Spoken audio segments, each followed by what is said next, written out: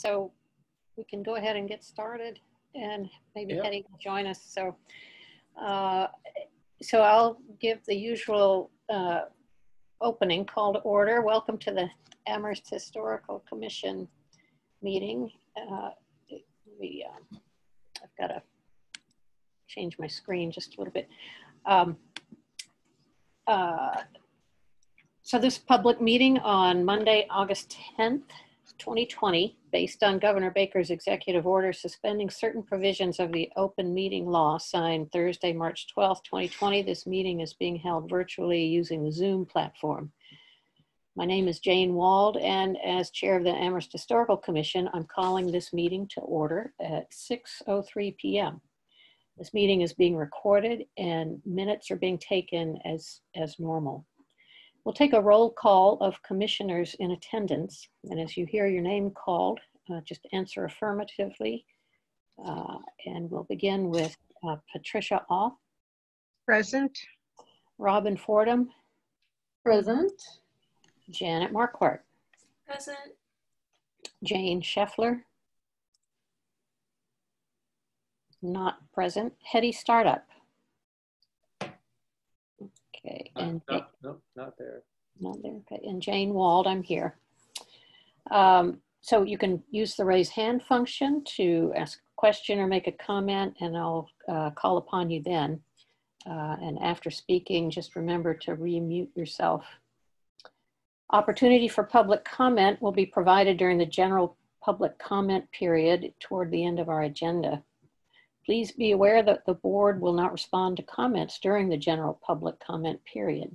If guests wish to make a comment during that time, you must join the meeting via the Zoom teleconferencing links, which can be found on the town calendar listing for this meeting. When called on, please identify yourself by stating your full name and address and put yourself back into mute when finished speaking. Residents are welcome to express their views for up to 3 minutes and at the discretion of the commission chair. So with that, we can turn to our agenda, beginning with announcements. Are there announcements? No, I don't have any. Okay. I don't have any. Then moving right on to a discussion of the bylaw for preservation of historic structures. And so all of you received a draft that Ben and Jane, and I think also Robin, were working on. And so there are several changes to various sections that that we've seen in draft before. So I think the way we'll go about this is to just to take them one section at a time, go through section by section. And those who've been working on the bylaw, I think, unfortunately, Ben can't be with us this evening, and Jane is not with us yet, but maybe at the beginning of each section, Nate, you could give us a little overview of that section and of the proposed changes, and then we can just discuss those changes in general. Mm-hmm. So, beginning with intent and purpose. I'm wondering if, since Rob is here, he's attending, right? Rob Mora? Yes. Yep. I'm just wondering if you know the flow chart we were sent, the PowerPoint, whether he could explain why he made how his differs from what we are proposing and why he thinks it's good before we go through this, because they all, after a while, they all started to look the same to me. I mean, there's such slight differences, and I realize we have a lot more detail in our definitions and things, but I was just wondering about his in particular, and if he wanted to explain it since he's here. Let's see, he may not have, Ben made these flow charts, and I could always maybe try to speak to them. Can everyone see that what I'm sharing now? Yeah, so Ben's not coming to the meeting. Right, I think, so I think the mean, I can speak to what we've talked about. Jane, Ben, and I also met, and Ben and I talked about it. Right now there's not really a clear two-step process, and there's really not a clear administrative process for what goes to the commission or what staff could review. So, it's been, if you read the bylaw as it is, literally, almost anything should go to a public hearing, removal of one piece of gutter. And so there's been some interpretation of that and some changes to the rules and regulations of the commission without, say, being inconsistent with the bylaw, but some of these steps are not, clear. So someone has to read the application form, the bylaw, and the rules and regulations to know exactly how the process works. And so, with the workshop with Chris Skelly and then with the revision of the bylaw, I think the hope is that there's a clear steps in the process. So first is like, what is the threshold to submit an application? What's the administrative review piece? And then if there is a two-step process. I'm just wondering exactly where his differs from our proposal, because his comes right after our proposal, the one that says historical commission members, yeah.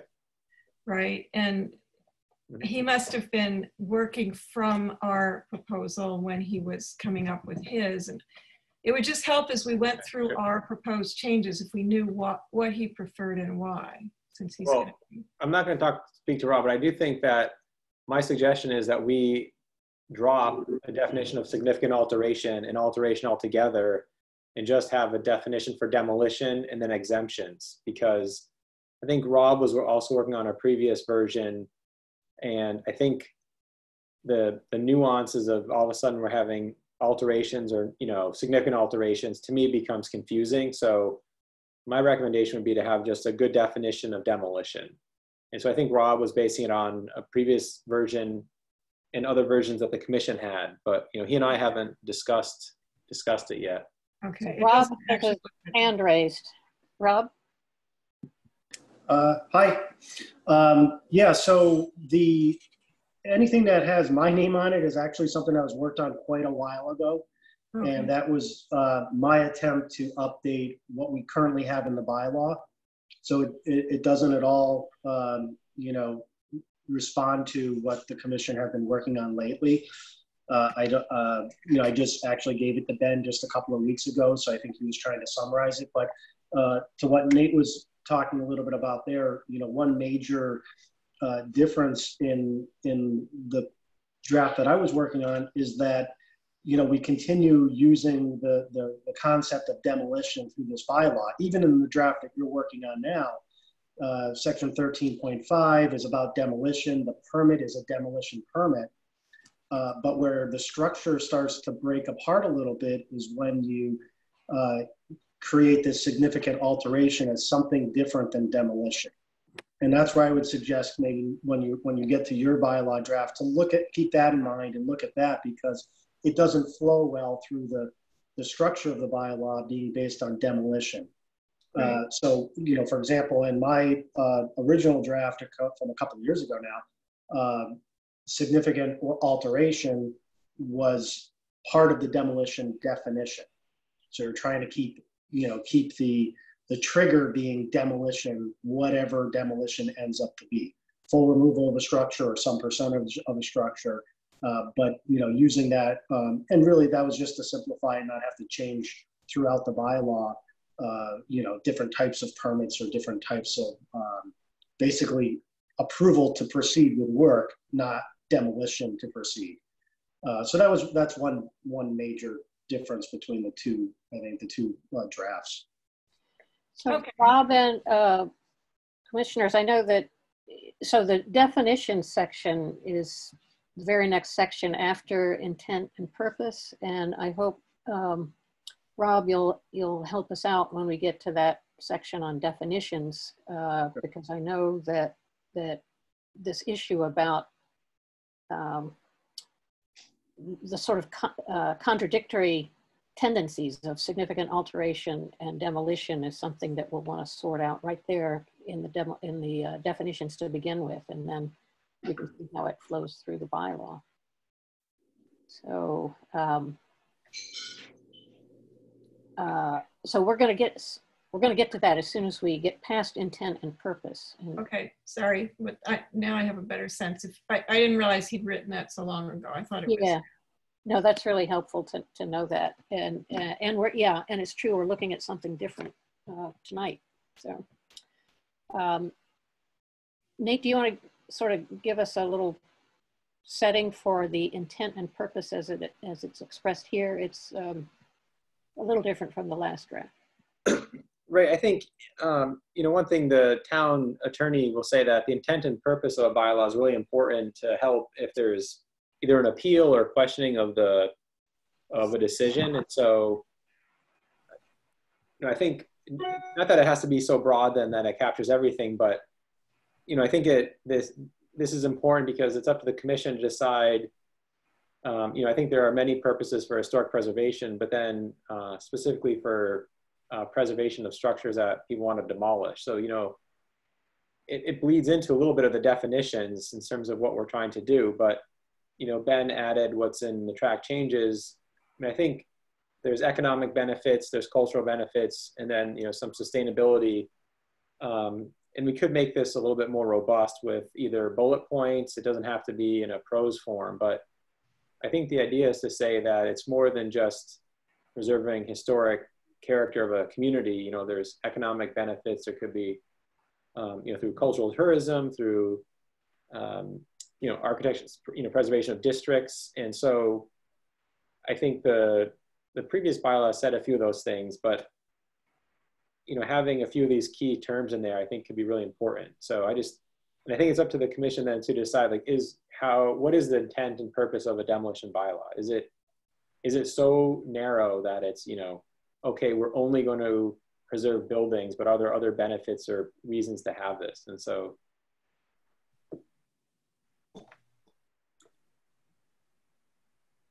I like the addition, the encouraging sustainability addition. I think what's important here too is the idea that there's a public purpose and a public benefit to preserving something that's private.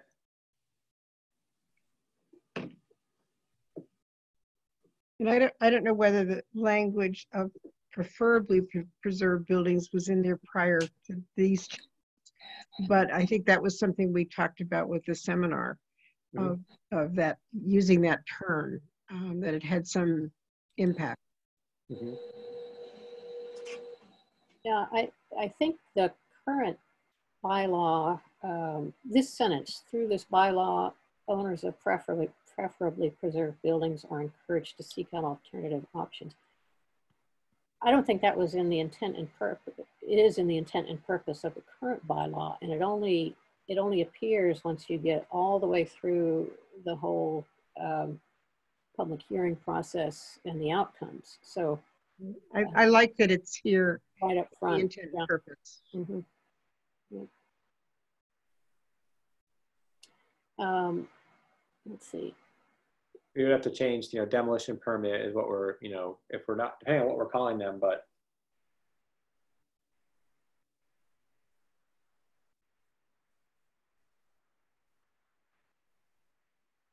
Well, we're not changing the name of the application, right? We're just changing the name of our bylaw, right? I think that's right, yeah. If that's what we want to call it. They're still applying for demolition, but we're just not calling this a demolition bylaw. So this phrase, to make that, let's see, making the town a more attractive and desirable place in which to live and work. You'll recall what Chris Skelly said about historic preservation actually having an economic benefit. Mm-hmm. I wonder if we should bump up that, sort of make that phrase a little bit more robust. Mm-hmm. Right. Yeah, besides sustainability, there's just also right. a number of economic advantages. One is the better materials they represent, the older buildings, bringing people to the town businesses because of the historic buildings. There's a number of things. I don't know how we would express that succinctly. Yeah, I do think that would be a place, this would be a good place to add it though. Just making a note on the document as we speak.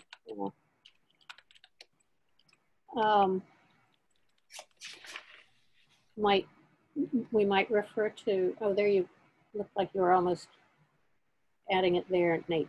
Cultural tourism? Yeah, I was gonna say cultural tourism. Maybe just change that sentence that you read, Jane, to making the town a more economically attractive and desirable place, visually desirable place in which to live and work. Economically attractive and visually desirable, or something like that. Rob, what do you think about that, having some more language in the purpose? Perfect. You're muted. Yeah, no, absolutely. I think that's a good place to fill that out a little bit there.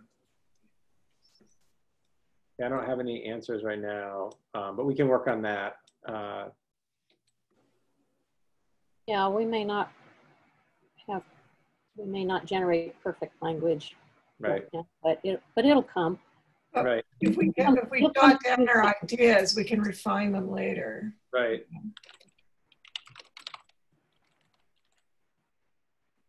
Yeah, I think that's important. The you know, I think especially if someone reads this, if we can have an applicant read this, it'll help them understand too why they're applying.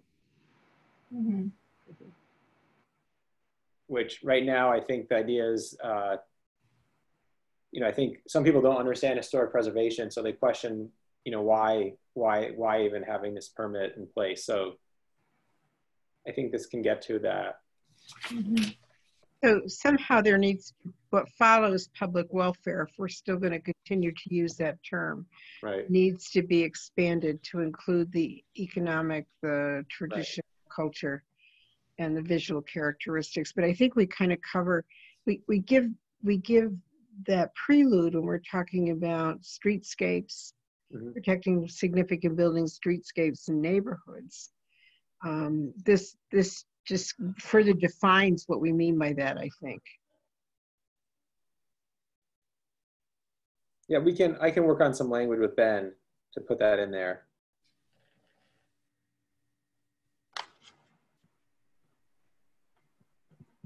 Is there anything else we think we're missing if there's part of the purpose?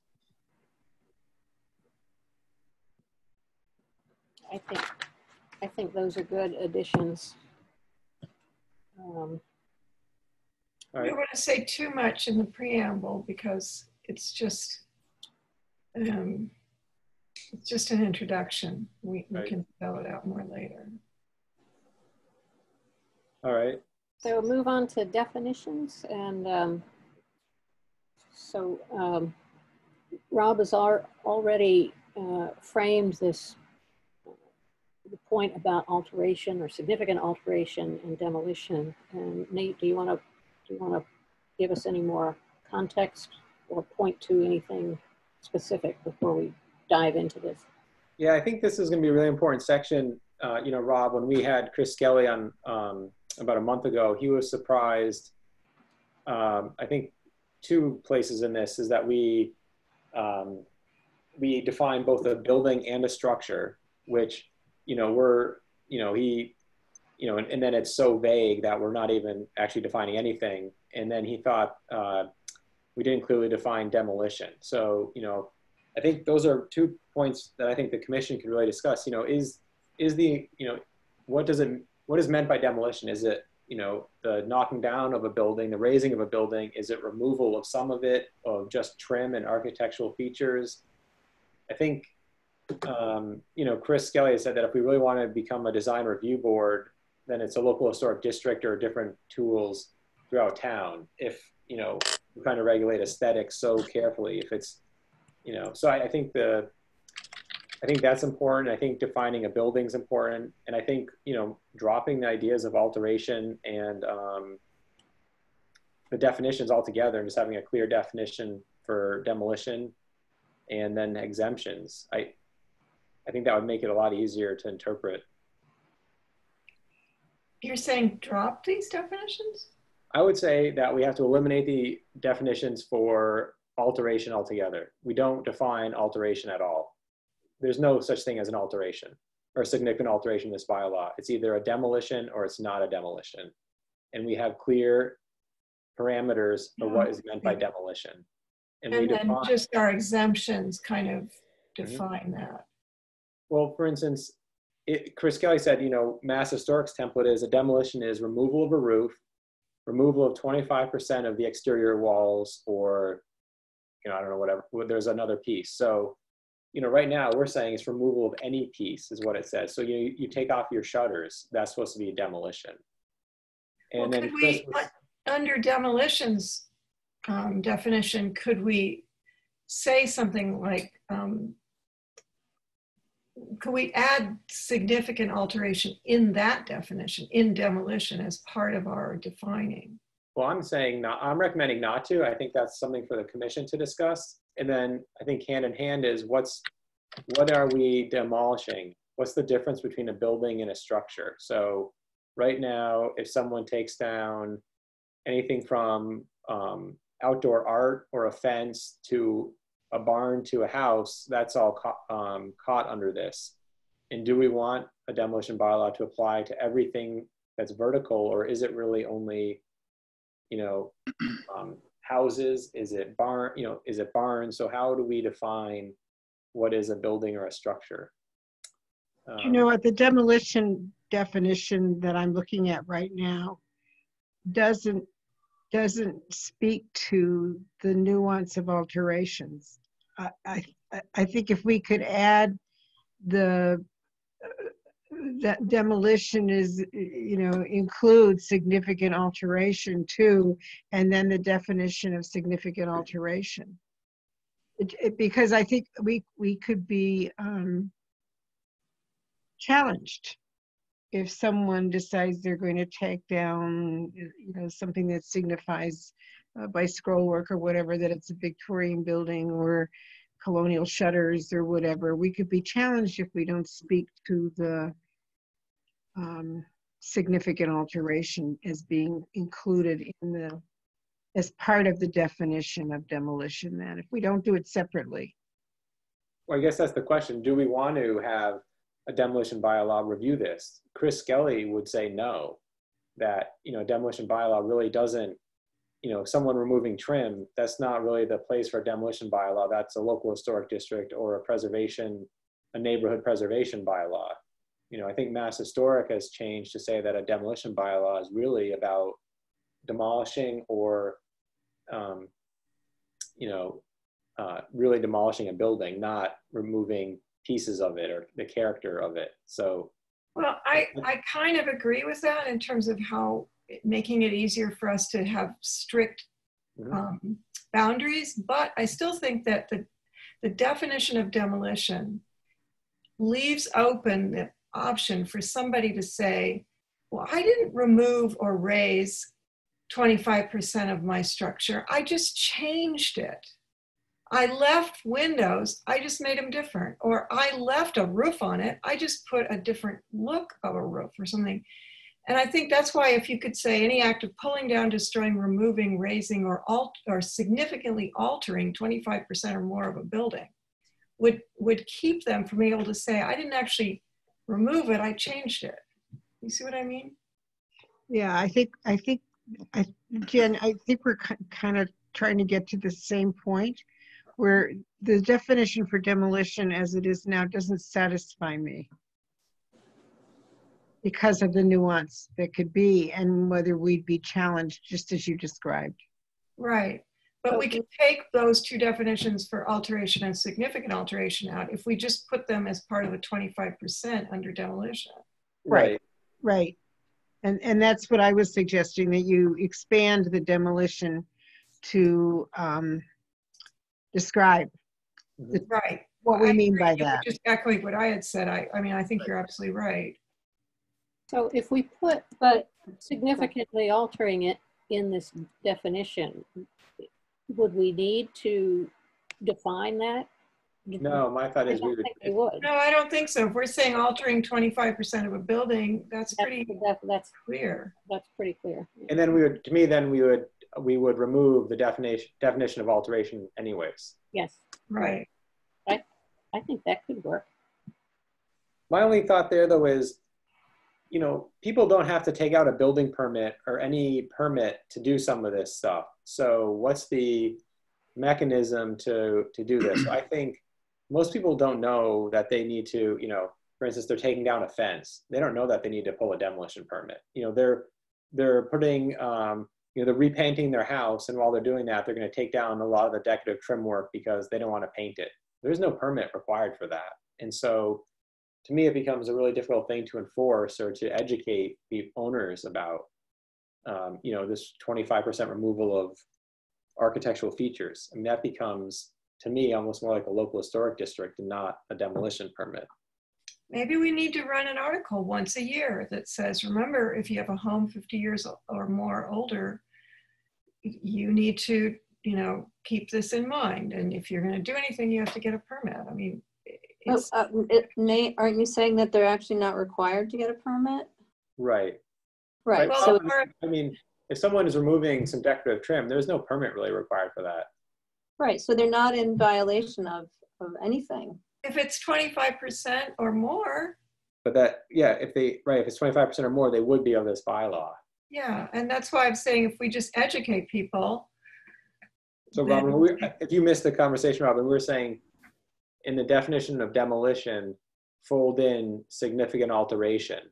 Right. No, I didn't miss it. I was listening. Yeah. I mean, it seems like the Historical Commission's position is leave that out and address it elsewhere, which seemed to be what you were suggesting, that we have, you know, that we have more than one way to achieve our goals, and that the significant characteristics that don't necessarily fall under a demolition permit would be protected through a different mechanism. Is that what I'm understanding? Right, I think that's what Mass Historic recommends now. Right. So I think, to me, the significant alteration right now, the act of changing, modifying, or removing important architectural elements becomes very difficult to enforce or define. So, you know, someone, Right. you know, I just think that, you know, someone is putting, you know, they're redoing their front porch. Is that a demolition? I mean, this is what we struggle with now. You know, someone is, you know, tearing down their front porch and they're putting in a new front porch. Is that a demolition that we want to review? Someone is replacing their windows. You know, they're putting in replacement windows. Maybe they're removing the outside trim, maybe not. Is that a demolition? And so all of a sudden, if they would be considered a significant alteration, so all of a sudden that becomes a demolition. And to me, the staff and the commission is in the same place all over again, are reviewing a lot of applications. It's not really simplifying the process at all. I mean, we could write a bylaw so that the steps are simplified, so an applicant understands how it'll be reviewed. But in terms of what's being reviewed, it's not simplifying it. Well, but it's our purview. I mean, it may not be simpler, but that's why we exist, to keep things from being, historic buildings from being ruined, so to speak, or, you know, too updated. So Well, I think my question is just not so much that that's not our purview, but is there a different mechanism?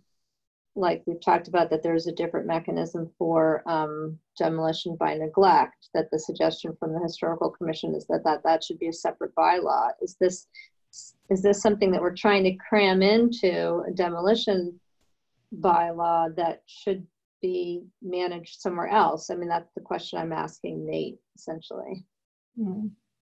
I mean, I think so, because I think that if all of a sudden we're becoming a design review board where, you know, someone's changing out Right. all the doors in their house and it's more than 20, you know, it's like, is that a significant alteration? I feel like.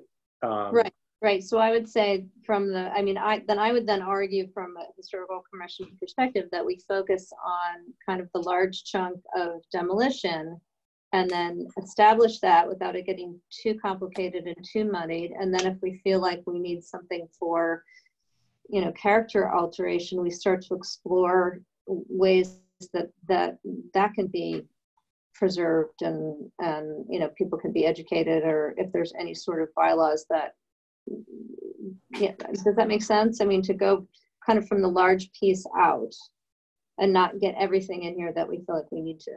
I think that's the discussion point, right? So what is, right. What is so what does the commission want to review? Does the commission want to continue reviewing changes to some of these things? So if someone replaces all their windows, is that a demolition?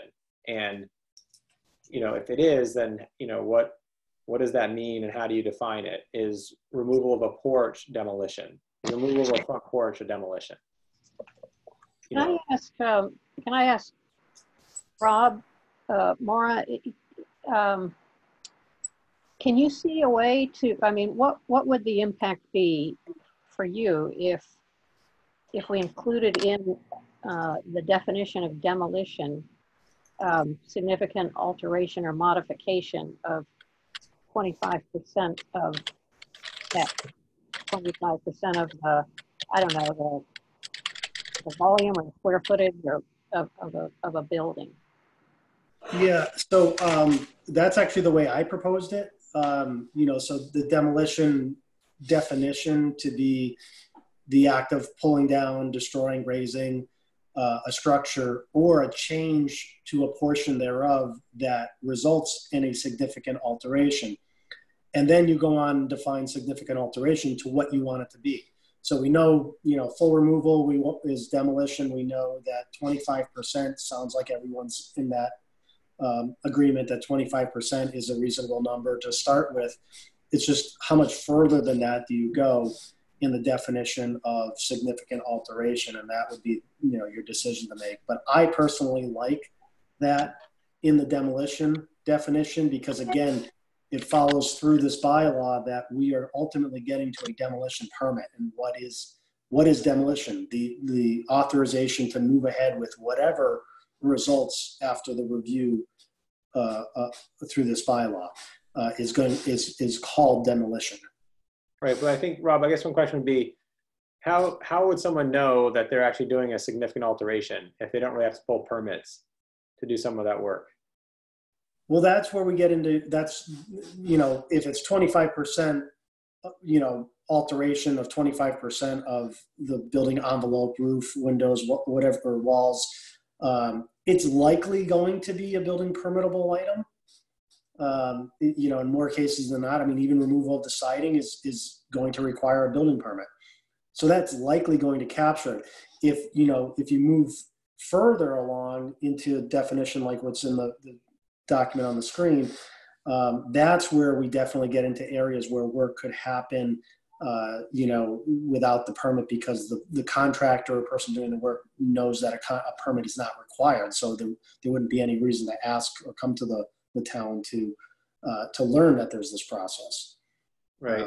But that's not really much different than what we deal with the LHD and, other things that are regulated that way that don't necessarily require permits. We have zoning bylaw, whether it's a fence or a shed or, above ground swimming pools, things that don't require building permits. It's the same thing, really. We have that. Parking lot modifications don't require building permits necessarily. But we have these zoning requirements that are in play.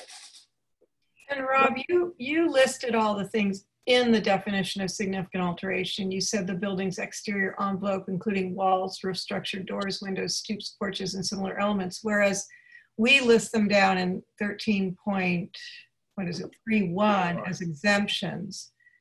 Do you think we would need them up in the definition or just leave them in exemptions? Well, I was going for a little bit more, direction to the person interpreting the bylaw. With the 25%, what does that really mean?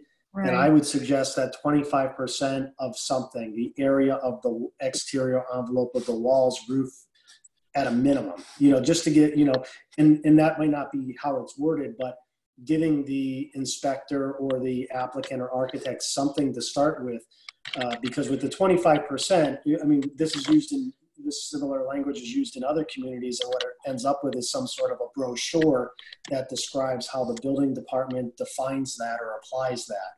So if we can get that a little bit into the bylaw, at least it it's a measurable item if we're looking at the square footages of the envelope systems. You're thinking of all sides? Because we've always said just visible from the street. I noticed that, yeah. I hadn't been thinking visible from the street, but I did notice that in your draft. I underlined it, and that's fine. It's just, I would want that in the definition. Yeah, it's just a lot bigger amount if you're only looking at, say, the front and you say 25%, than if you're looking at all the way around and you say 25%, right? Well, Right. it's not necessarily just the front, right? It's whatever is from right. Well, just, you know, view. I mean, Yeah. No, I'm just saying that the it public could be view a lot more of what you're seeing if it's 25% of that rather than the whole thing. I don't know, maybe not. I do think Well, that where it gets complicated is that the resulting structure, say an addition, might be visible from the street. A lot of it might be visible from the street, might come up higher than the existing roof line. It might have an impact on the architectural value of the building, but the demolition isn't visible from the public view. So is there a trigger there?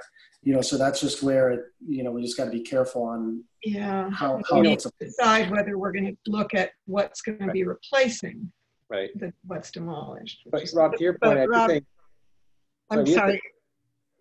We have to qualify the 25. We have to qualify the 25%, right? So I think to Rob's point, like, how do you interpret that? Is it 25% of the exterior area? That's one. Is it 25% of a unique feature? So that means if they're replacing, removing or altering 25% of a feature. So that might be. Do we have to define a feature? Is it 25%? Because like of a cupola or something. Right. Or they're redoing their front porch. Is that part of the building envelope exterior? Is that the porch itself something? So to me, I know that the 25% is used. I just see right now, if we left it the way it is, 25% or more of a building, someone could say, well, What if it were 25% of any side? I'm not sure how to say it, but right. So I don't think we want to look at it then, do we, Jane? I mean, if it's like the back, how sometimes we've said that, that addition or that porch back there, we can't see it anyway. What difference does it make? I mean, do we want to look at all those? Well, so when I think about a historic building, I really think about the entire building. Yeah. And the integrity of that building. And I'm not sure I would want it actually written into the bylaw that it is only what we see from the street. That's what I think that's what the local historic district commission guidelines do. Right. But if we're talking about preserving significant buildings, significant examples of architecture, I think I wouldn't limit it to just what's seen from the street. That's a good point. We could end up with a bunch of Potemkin facades. Yeah. And I think I agree with Jane looking at the whole building, but Rob, when he started out, gave a kind of a synopsis definition that talked about demolition and or significant change to 25% of, and then some description. I think we could, I'm back to where I started. I think we could incorporate the significant changes under demolition if they're incorporated and defined that way. But I also agree with Jane that we start by looking at the whole building. And we recently had a situation where there was an attached garage, the age of which we couldn't determine, and it wasn't significant architecturally in the way that the house was. And so I think our discussion was, well, let's look at the whole building and then decide. And that's where I come from on these things. I think it's important. It's not just a streetscape. Streetscape is part of it, and we've taken a look at issues based on streetscape. But I think those things all need to be included. I think I think the whole structure, that's the Fearing Street one is a good example. I think it becomes relevant if the commission does the two-step process and then is looking at preferably preserved, and part of the stuff you're looking at is what's the future plans for the property, because if what's not visible from the public way is what's being proposed to be demolished, then it doesn't matter what it's if there's something replacing it, because if it's not part of your review, the commission isn't looking at it. So yeah, I thought when I saw the visible from the street, I don't know if that's just pulling in the local historic district rules, or if that's the way new bylaws do that. But I think, and then I think we would just say it's based on the entire structure, and then it becomes something that the commission or staff, if there's a two-step review, could determine whether or not, if it goes to a hearing, the commission could maybe walk through it pretty quickly, to determine whether or not that could be demolished or not. So, but I think it'd be very hard to say that that's exempt or not part of the review, and then the commission wants to review what's going in its place or do something else. And Hetty joined us. She had her hand raised for a bit, but she. Hi, Hetty. Do you want to speak? Yes, sorry. I was just trying to make an argument for the sort of streetscape idea of sort of walking by something and maybe seeing two facades of a building, whether there's any merit in trying to sort of consider that as an option. That, that's often how we see buildings as we walk by or drive by, that we get this sort of, yes, we get the front facade, but we don't want to promote sort of facadism. But what you get with streetscape is often two sides, a corner. And often when you think about architectural photography, you always want a shot of a significant structure that shows that, because it has more, it gives you more information. I don't know quite where I'm going with this. I'm just trying to sort of play with what really 25% is. I have a really hard time with 25%, because is it 25% of the front door or the first floor or the second floor, or yeah, we've talked about. Have you dealt with all of that? I'm sorry to be late, as I said before, but it just, it sounds like it would be helpful to have a bit more detail in this bit. Yes, I think, I agree. I think if we're saying 25%, then I think we need to qualify it a bit more. I think that's the discussion the commission can have. So, Chris Skelly's example was very clear of what he defined as demolition. And then everything else was just not in the review. So who cares if someone's tearing down their porch? That's not part of demolition. And so I think the commission, to me, that's a really important point, is does the commission want to review those types of changes? If it does, then, we figure out how we write a bylaw, whether it's significant alteration is folded into the definition of demolition. If the commission doesn't want to review those things, then we just leave it out, right? We leave those as exemptions or something. So, the Mass Historic template was, you remove a roof.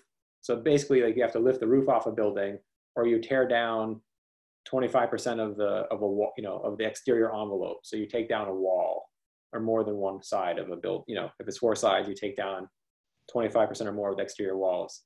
Everything else seemed to be exempt from review. And the way that Rob wrote it, it's without replacement. So you could argue that you're not actually altering or removing if you're replacing it. Well, right. So then it doesn't say that what you replace has to look the same.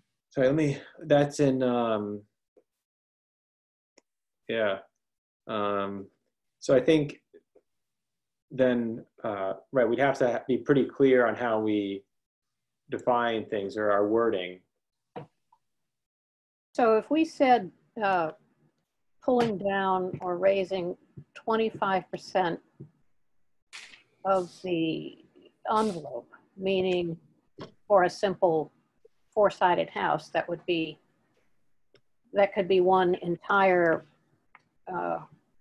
side, one entire wall. And that seems, I mean, is that a low threshold or is that a high threshold? I feel like it's.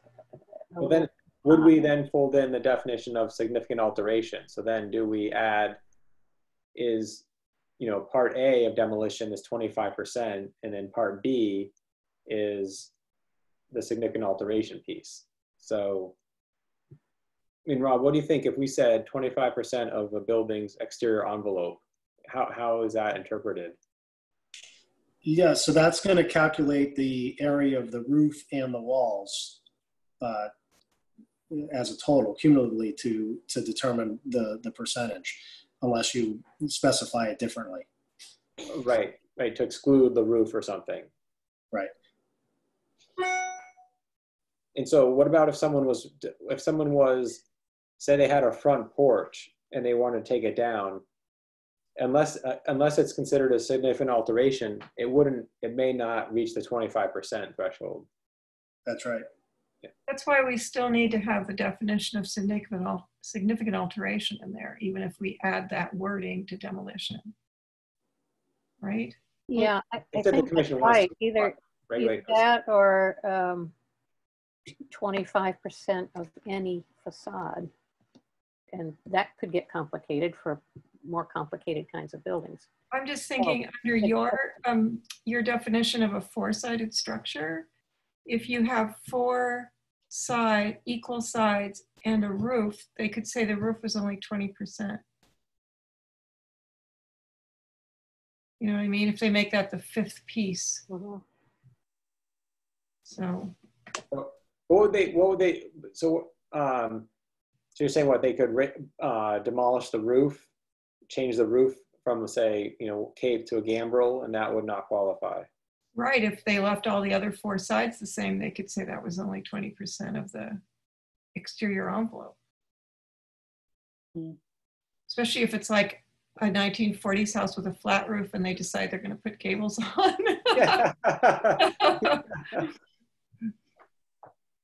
So that, but if we had a significant alteration definition, which says that, you know, the modification or removal of significant historic design elements isn't allowed, then that catches it, right?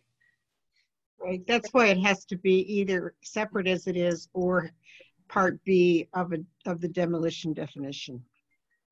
Yeah, I would take out the alteration definition, put in significant altering in the demolition definition, and leave significant alteration as a separate definition. Or would we just call it demolition, and so that every time, you know, throughout the bylaw, it would just say demolition. So that way there's no confusion. Oh, I'm doing a significant alteration. No, you're actually doing a demolition. Right. So you just fold it all into demolition. Right. Part A, part B. Yeah. Yeah. So I think everyone's kind of saying 25% of buildings. Okay, we're going to say building, but then we define building or structure. But I'm going to say a building's exterior envelope. And for now, I'm going to say parenthetically, including roof. And that's part A. And B is significant alteration, which we'd fold into the definition. This is all under demolition. Yes. Yeah. So why don't we, under building, why don't we say anything about the exterior envelope? Because we just want to talk about the three-dimensional form itself. I mean. Well, let's just, for a significant alteration, we're saying, I just want to get to what. Okay, sorry. Do we like the act of changing, modifying, removing? Are we saying 25% again? Or what are we saying is significant alteration? No, I think we should leave it the way we have it.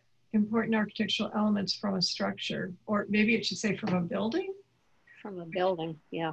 Yeah, which elements define the historic integrity of the design except for the exemptions. I think we could start with that. Okay. I think, I think the combination, expanding the definition of demolition and keeping it all together is much better than having two separate definitions. Yep. Plus the exemptions. That makes it that makes it fit together nicely. It does. Yeah. And I think the next question then is, we have a building definition. It says, I mean, it's just really anything. And then we have a definition for... Except we're taking out Structure. well, on wheels. and then we say eligible building. And then we have the definition of significant structure and then structure. So to me, it's really inconsistent again. So Yeah. I think we either just say, we call it a building for the purposes of this bylaw, and we define what that means for this bylaw, or we call it a structure, and then we just say structure, because, right, Rob? I mean, I think the building code has different definition, right? I mean, a building, I mean, we're not bound. If we say a building here, and a building commissioner or inspector looks at it, they're going to go by building code, right? Well, they're going to go by building code only if there isn't a definition here. So, right. So we can define it differently. So obviously having them, if you ended up with just building, then that obviously doesn't capture things like fences or walls or things that might, be different than a building that's a structure. You could use structure and capture it all. Yeah. Building could be a structure. I think that's yeah. I mean, right now the definition of structure is any combination of materials constructed to make an object or building located in the built environment, which requires a permanent location on the ground. And so that just becomes, that could be anything. Anything. The demolition delay guide from the Historic Commission says a typical definition is any combination of materials forming a shelter for persons, animals, or property. That's what we have for building. Yeah. Right. We already have that, but that. Oh, okay. So now you're much adding too vague. I like the one for structure better.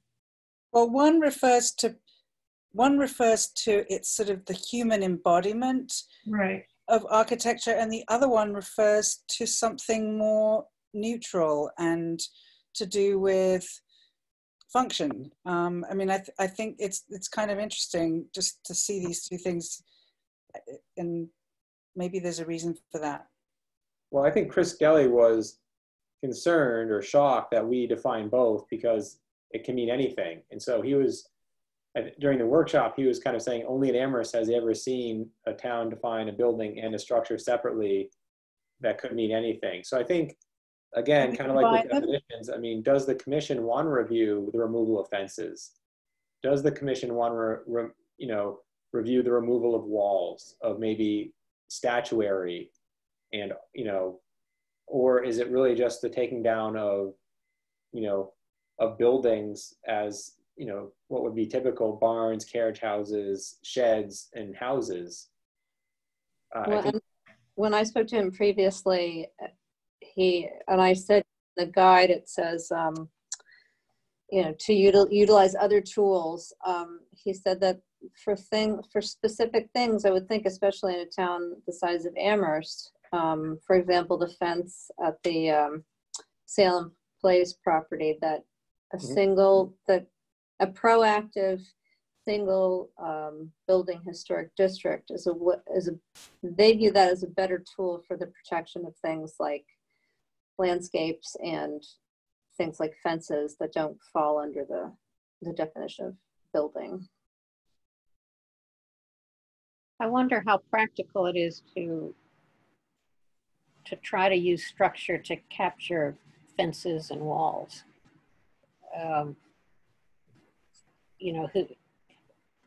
Who's going to know if it's not part of some larger project, who's going to know to apply for a demolition permit?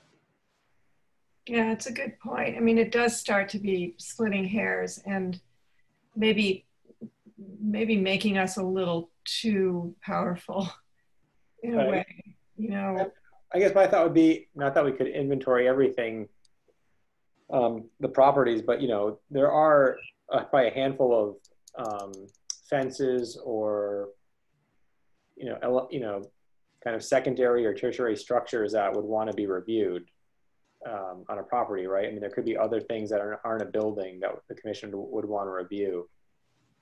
So my thought would be, though, if we did say that, for instance, so say we did say a structure, I mean, how many fences are over 50 years old?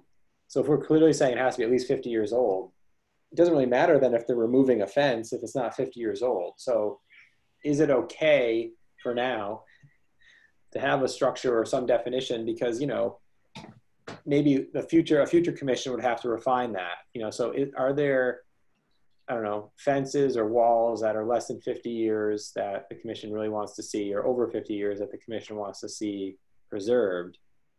And if so, then we have maybe a more encompassing definition.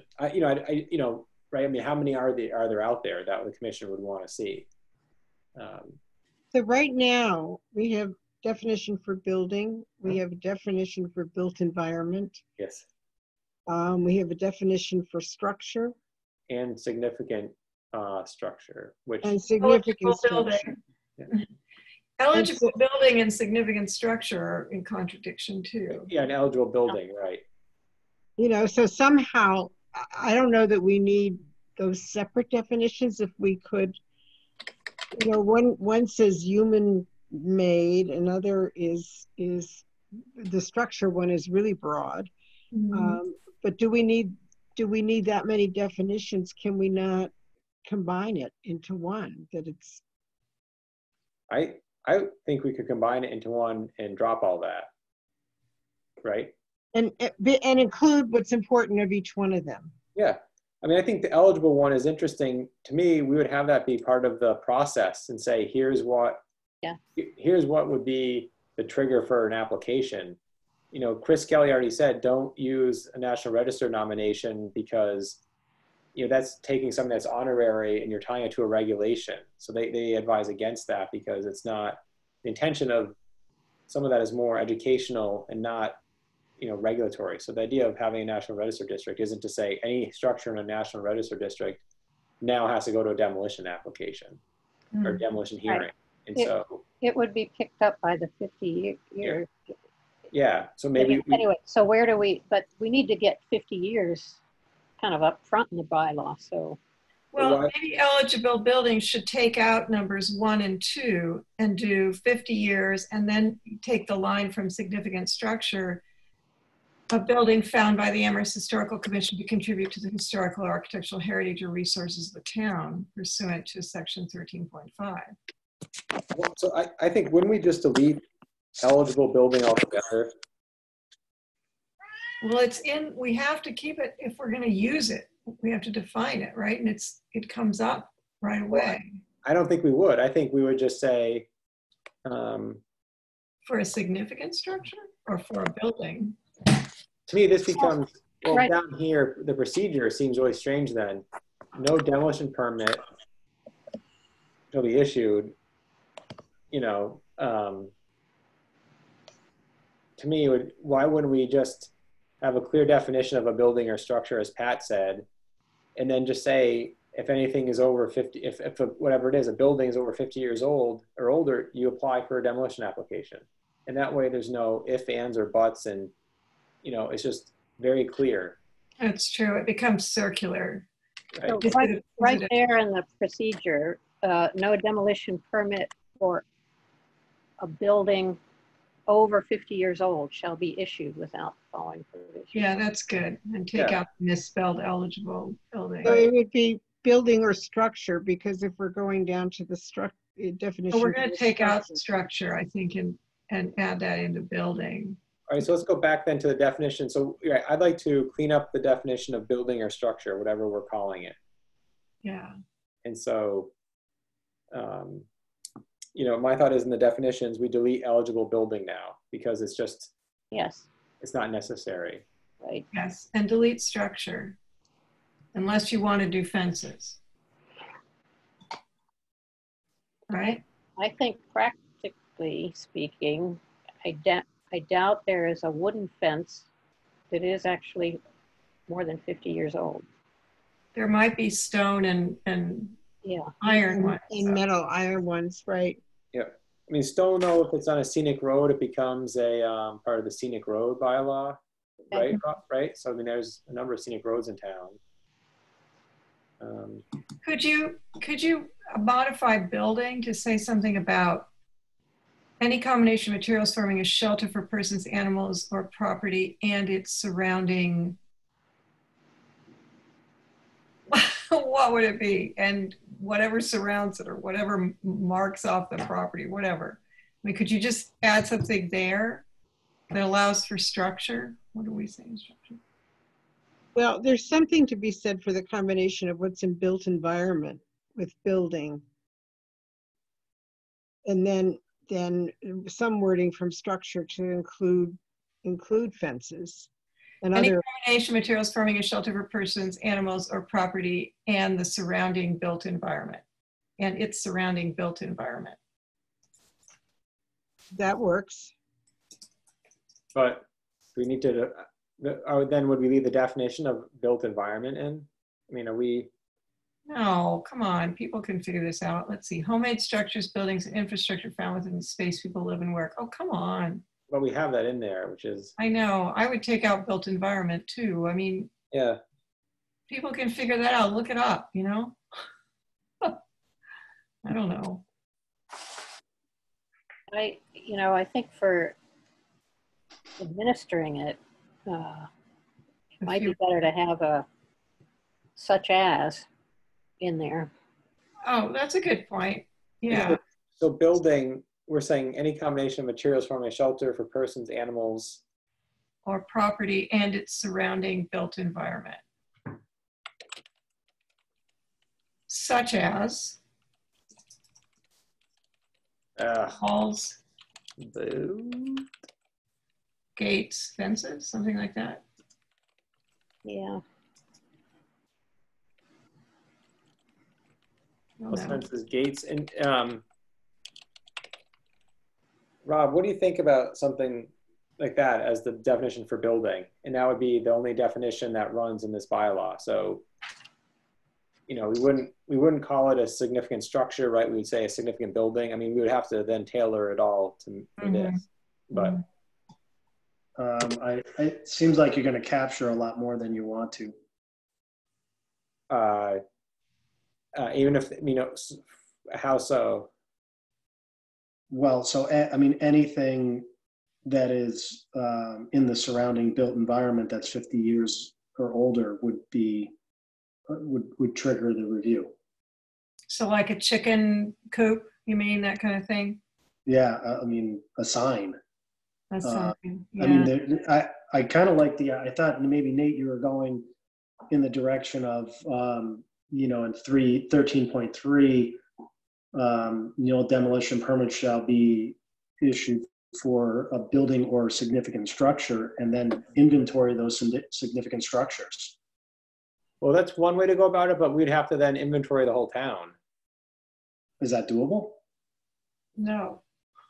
So what if we go back and add the 50 years in what we just did and take out gates, fences, etc., because we talk about a built environment? Well, I think what we do down below is we've already defined a building. So in process, we'd say, no demolition permit for a building 50 years or older. So, it'd be, you just refer back to the definition of building. Under 13.3, you don't need it because the next sentence says if a building is of unknown age, it'll be assumed the building is over 50 years old. I mean, well, we would just delete this altogether and write a new. Well, I mean, Jane simplified it nicely. No demolition permit shall be issued without the following provisions of this bylaw. And then we go on and do the provisions. But we're taking out the 50 years of the building definition above because we took out eligible building. That's correct. And I was suggesting putting 50 years into the first sentence under 13.3. So say it again, no demolition permit for a building. We just delete it. A building. Oh, I thought you had taken that out. Okay, 50 years or older. Shall be issued without. Oh, okay, I didn't hear that, sorry. Okay. Well, then let's just leave building the way it was without the surrounding built environment and see what happens. I suppose we could always go back later and modify things. Okay, so this would be a lot easier then. So we're going to delete this. And this would be here. We're going to delete this. We're going to delete eligible building. Yeah. we're going to delete structure. And then we would call this a significant building. I mean, if we're, because that's what we find. I have a quick question. Is it helpful or unhelpful to maybe relate the building to the property boundaries? Does that pick up some of the kind of concerns we have about walls and fences and chicken coops and statuary, landscape features, wonderful trees, you know? But we're not, I mean, right now the commission doesn't review trees, but I think right here, the definition of a building is any combination of materials forming a shelter for persons, animals, or property. Okay. Is that? But if we just added in the built environment without adding the such as. Well, Rob was saying though, the built environment would mean anything, signs, chicken coops. So that's complicating for us. Right. It's too broad. Yeah. I think, Okay. I mean, yeah, I'm happy with the definition, this short, succinct definition of building. So Why do we need to have a definition for significant building? Aren't we going to say preferably preserved is giving the significance? So right now under this definition of building though, right, you know, a fence, a sign, they wouldn't need a permit, but Right. a chicken coop or a barn, maybe. Would, yes. And Yes, like, what because about it's for animals. what about a corn crib or a grain house? I don't know, a blacksmith shop. I mean, I'm just, you know, are we? Yeah. I mean, Yeah, you a know, lot of things that people use as sheds used to be historic things like ice houses and things like that. And right. I was thinking, like, you're right, there's been the one in Cushman, it was possibly an old blacksmith shop. You know, so someone has like, you know, 10 by 12 building on their property. Is that really for the shelter of a person, animal, or, you know, what is that? well, property, yeah. Or property, I A guess. shed could be for property. Rob, what were you gonna say? No, I was just saying, it seems to me that it would be. It would be, yeah. All right, so So why do we need significant building? Aren't we going to move that into?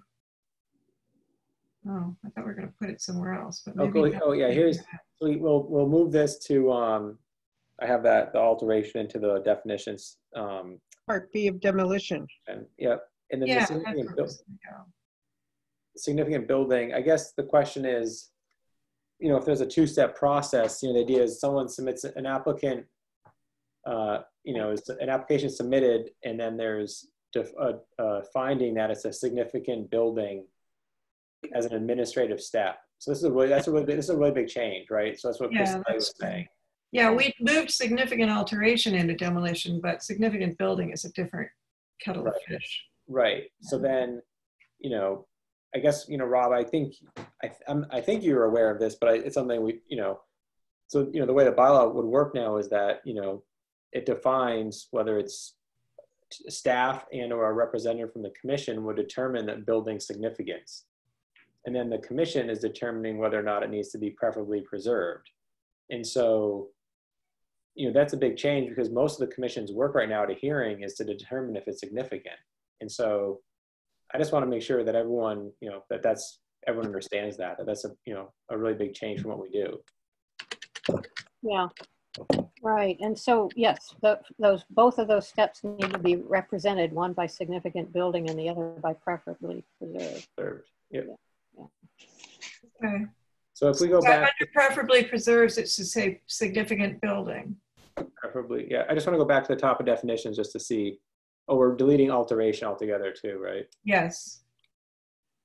Applicant, application, building commissioner, business day. I guess if we use that in the bylaw. Commission, demolition delay.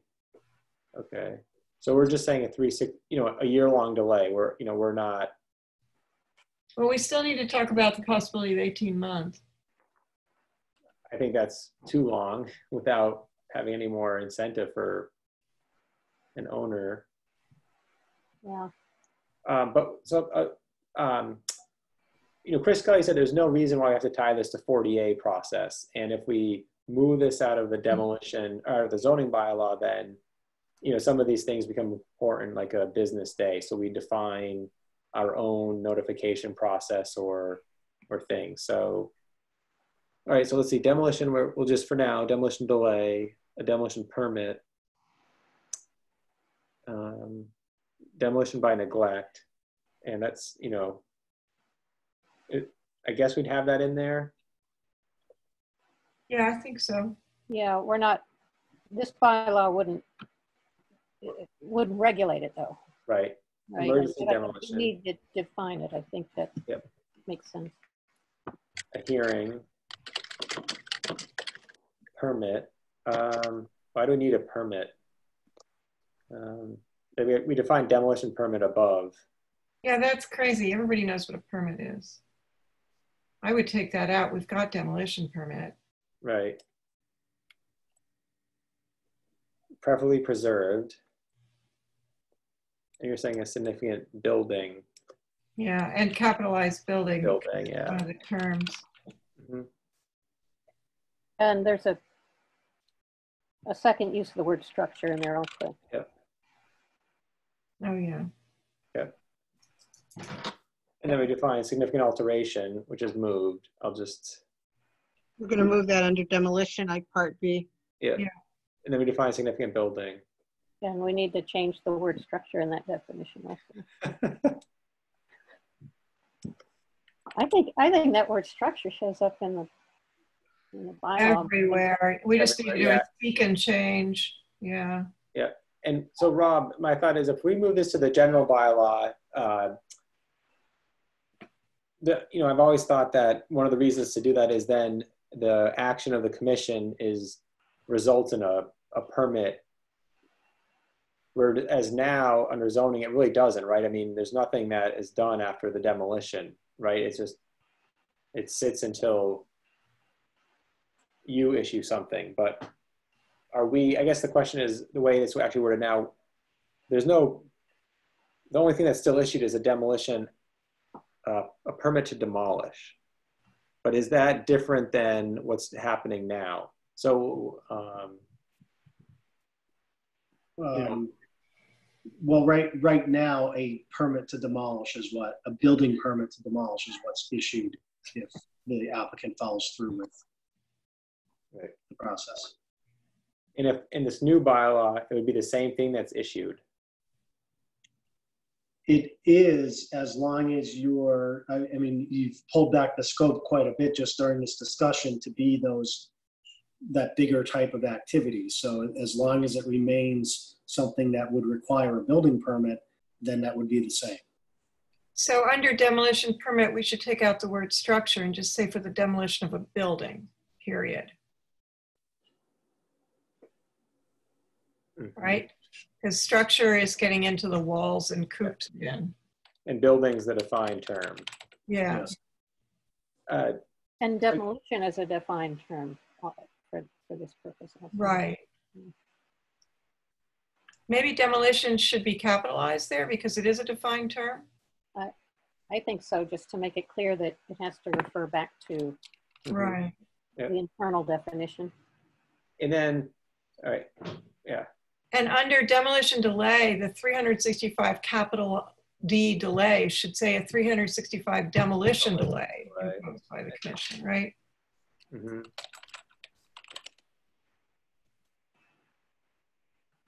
Like building, yeah. Yeah, take out structure. Building or structure, so structure comes out of there too. Yeah. Boy, we just need to do a find. Yeah. Find and replace.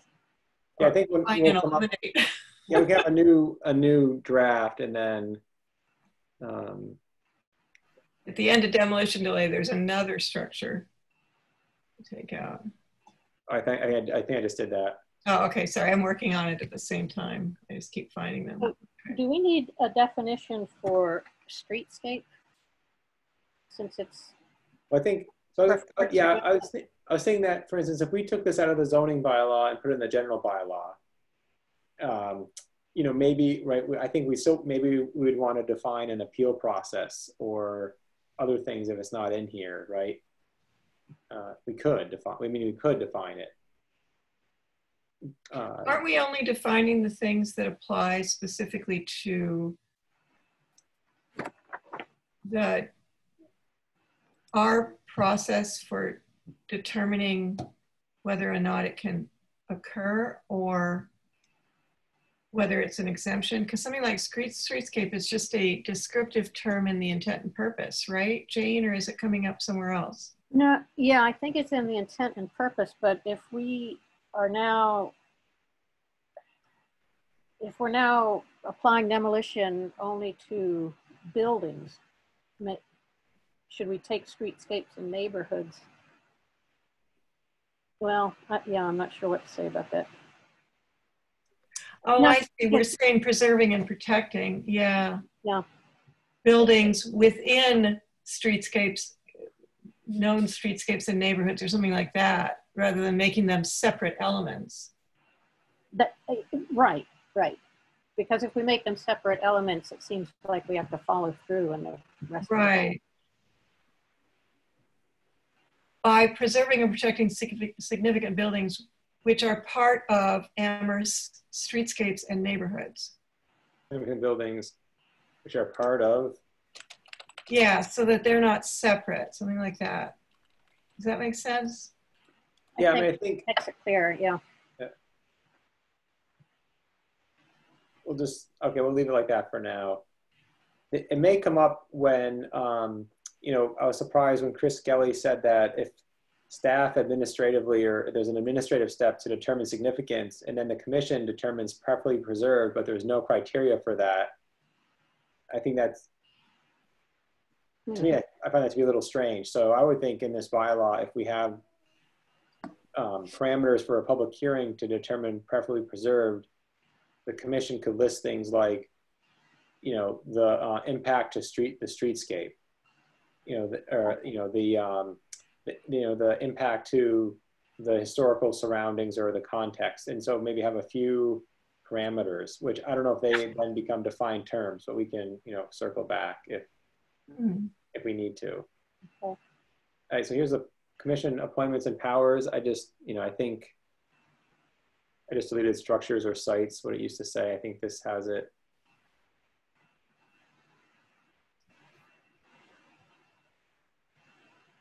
I think the big difference would be these procedures here if we think we can, I just want to, you know. Are we advising the building commissioner? I thought we were advising the planning commission. No, the building commissioner issues the permit. Okay. So we have our stuff doesn't go to the planning commission? Oh, that's interesting. I mean, design review board does. Why don't we? Hard to advise. Well, it says to advise the building commissioner with respect to the issuance of demolition permits. So the commission can still advise the planning board on matters or other things. Do we?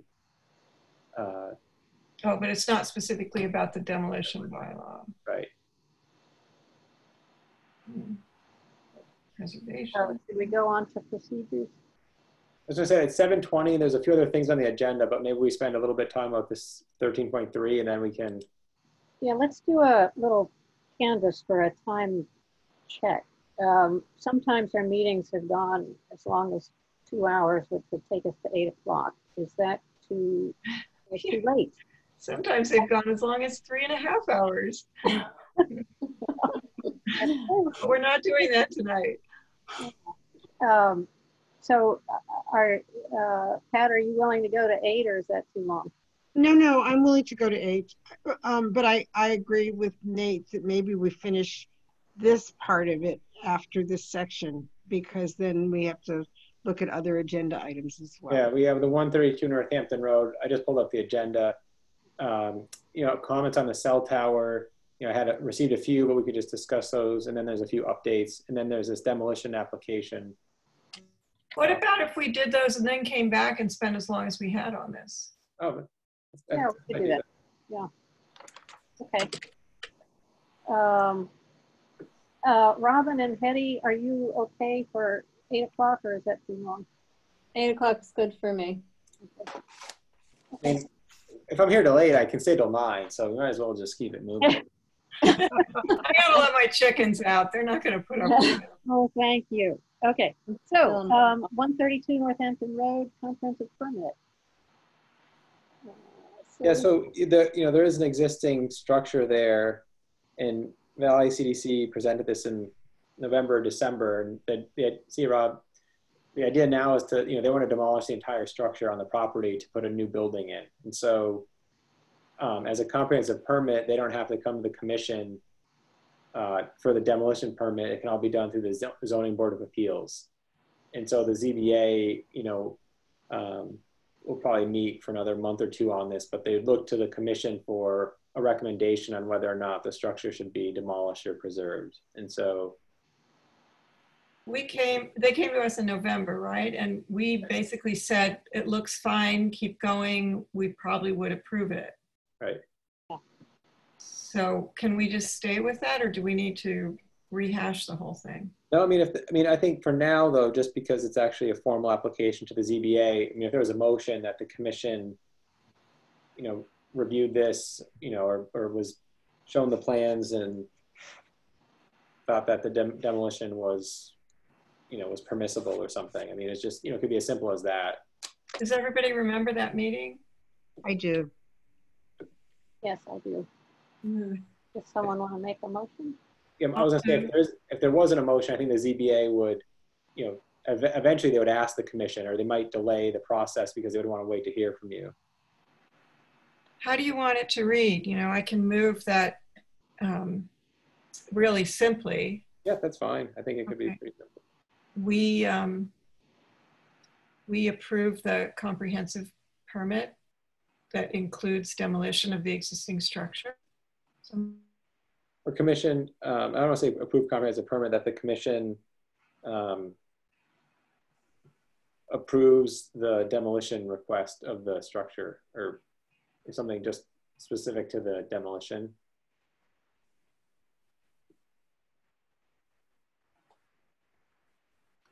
Jan, are you frozen? I think Jan might be frozen. Okay. So I don't know if I can make a motion as chair, but if somebody wants to move that the Amherst Historical Commission approves the demolition request for 130 for the structure at 132 Northampton Road. Right. Yeah, I just modified Jan's motion to say that. Yeah. Okay, so then I'll be glad to second that. Okay. Jan is left though, so maybe just give her, maybe in a minute she'll rejoin us. Yeah, she probably just lost her connection. But we need to, I can ask if there's any discussion. Yeah. No. Nope. Okay.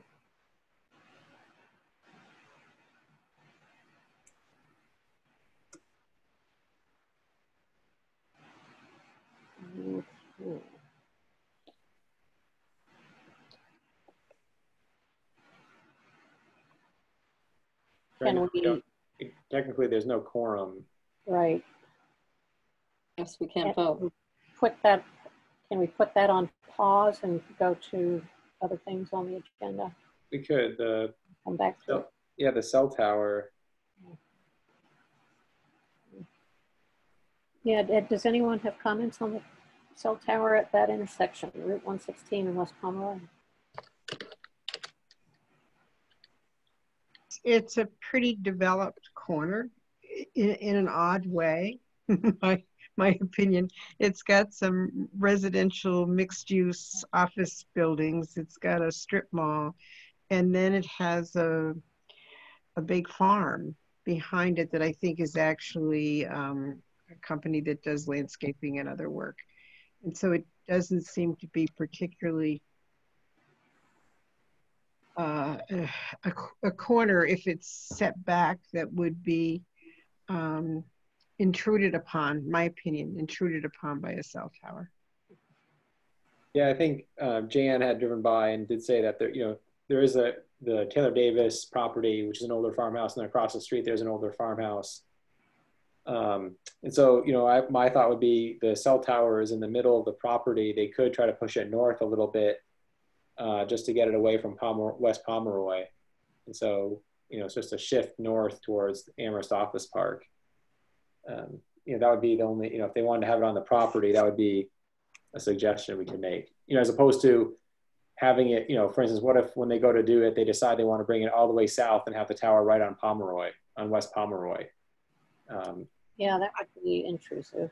Yeah. That would be intrusive, but I was going up, we talked about it being pushed further north to a corner of a property the last time. So that's the basis on which I'm making my comments. Yep. Mm-hmm. Okay, that's good. Then we can make sure that that's transmitted. Robin or Hetty, do you have comments on? I don't really know this particular project very well. I'm not familiar with the building that is there currently. I've just picked up on some of the things that are happening now with it programmatically, but I don't really have anything to add, Jane. No comment to add. Okay. I think our message has been formed. See, Jan hasn't emailed me and she hasn't.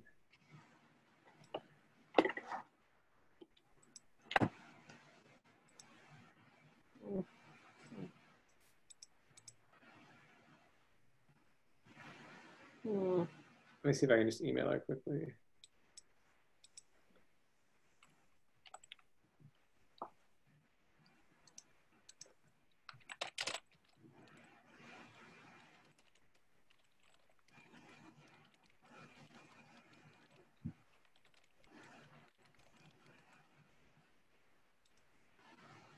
All right. Oh. And what else did we have? The Civil War tablets, I can just give an update on that.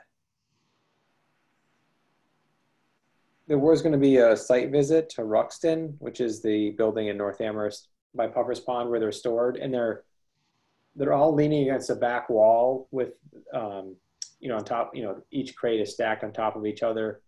And it's really difficult to see them. The back side is what's facing out. And the conservators recommended moving the tablets to a climate-controlled place.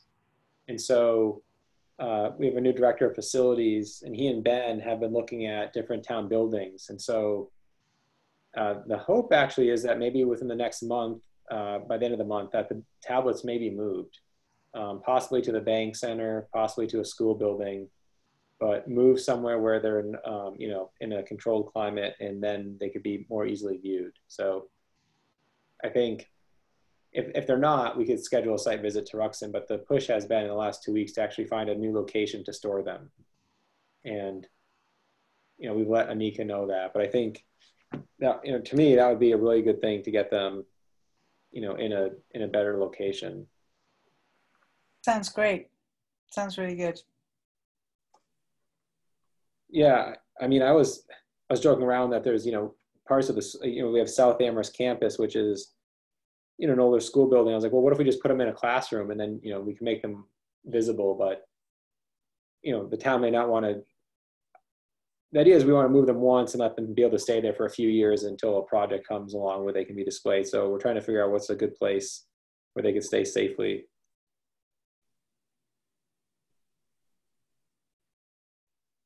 Sounds good.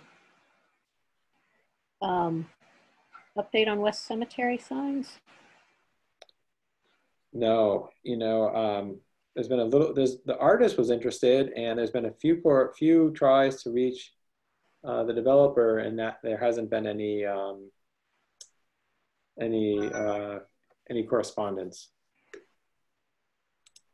But I just want to keep it on there. Yeah, yeah. Oh, here, I'm texting Jan. I'd emailed her and I haven't heard, but okay. If her internet's down, then. Yeah. Okay. Okay, Campus Pond. This is, I mean, I thought this was sort of more informational for us. Do we need to respond at all? There's been, the UMass would like to, I'm not sure they want to make it more historic, but they'd like to clean the pond in a way and clean the edge and possibly dredge. And so, because of that, it triggers some permitting. I think there's the commission has the ability to provide comments if we want it. We don't necessarily have to do it tonight, but I think it is an ongoing project that they're hoping to work through. I still think they're still trying to do it. The materials you sent us, Nate, indicated that they were going to do the dredging and everything, but they were going to leave the pond and replace any plantings and landscaping that was destroyed in the process so that it would look the same as intended when it was developed. Is that correct understanding? Yeah, I mean, previously they had already done some new plantings around the pond, and I guess what it seemed a little different here was at one point they were trying to almost recreate the historic landscape of what the pond looked like in terms of plantings, and it's not clear that that's what they're doing. It seems like if they dredge, they will replace what was there. But when the UMass inventoried their campus a few years ago now, the pond is an area that was identified as it was inventoried, and so I guess it's just a question of like what's the intent of the replacement. So there are some older trees and landscape there. Like, are they trying to recreate the historic landscape or just replace what is there currently because there was a plan or an idea to? So I think that's, to me, that's the question of the project. That's the question that has yet to be answered. Is that what you mean? Yeah, for me, I'm not sure, right? Yeah, okay, yeah.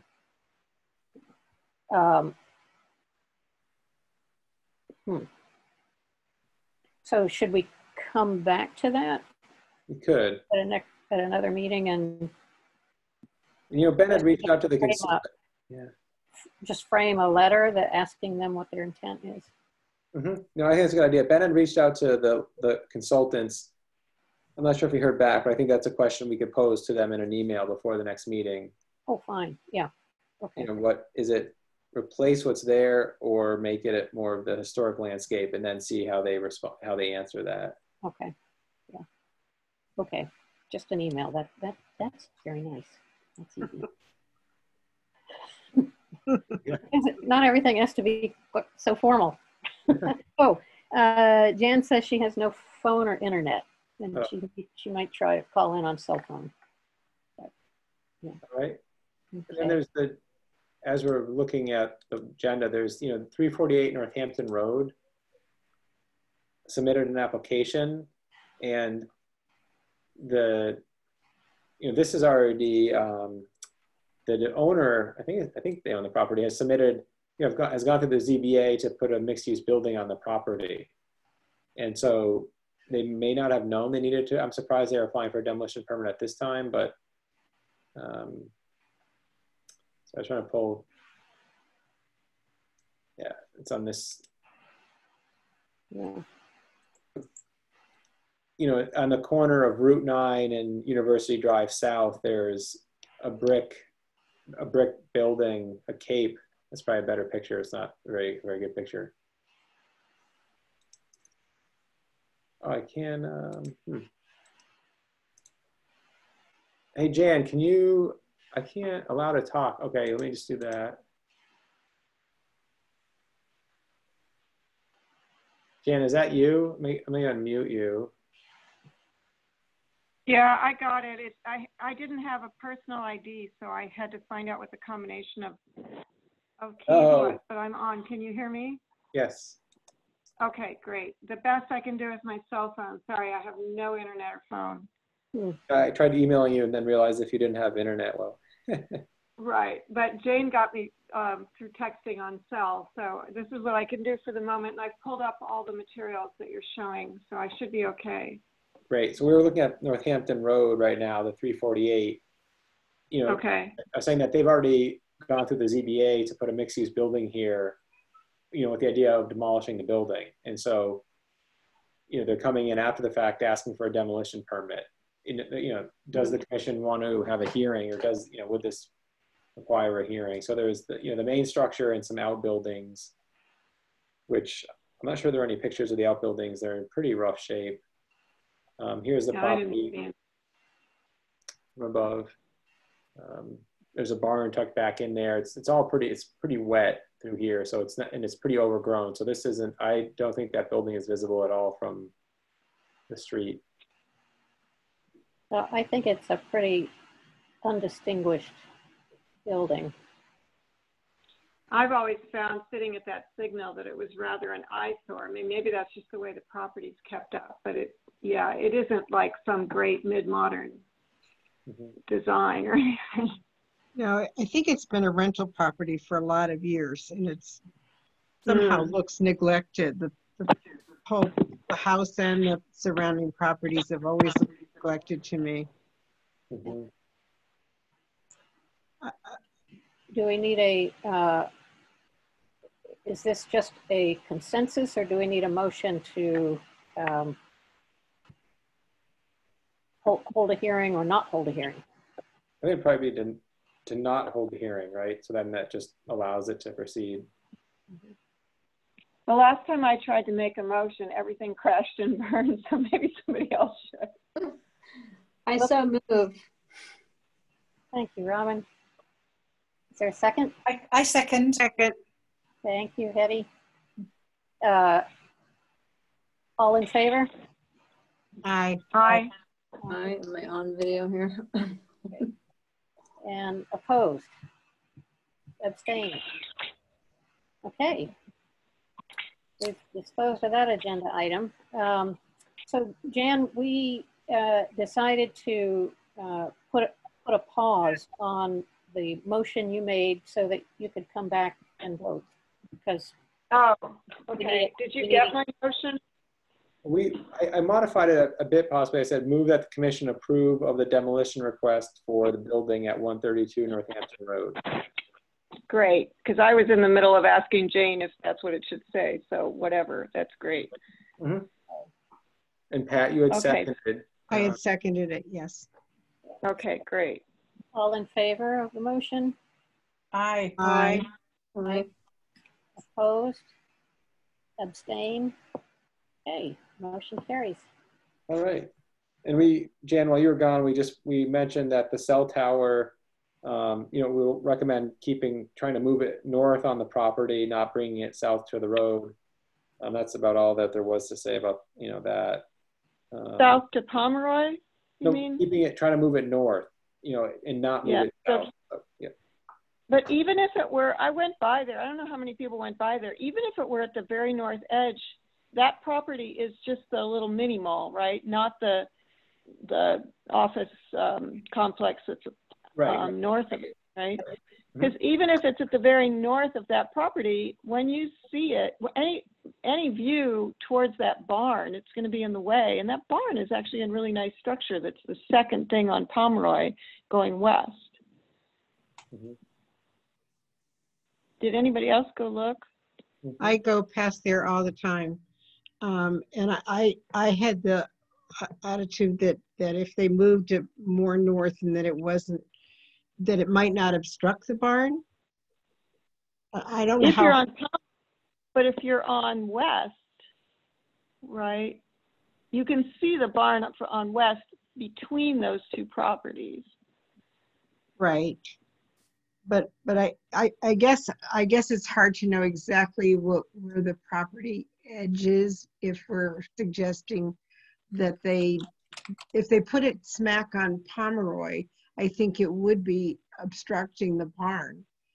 Both, you know, visually, the streetscape. But if it's set back on the property, it didn't seem to me that it would be that problematic. And so here, can everyone see the screen here now?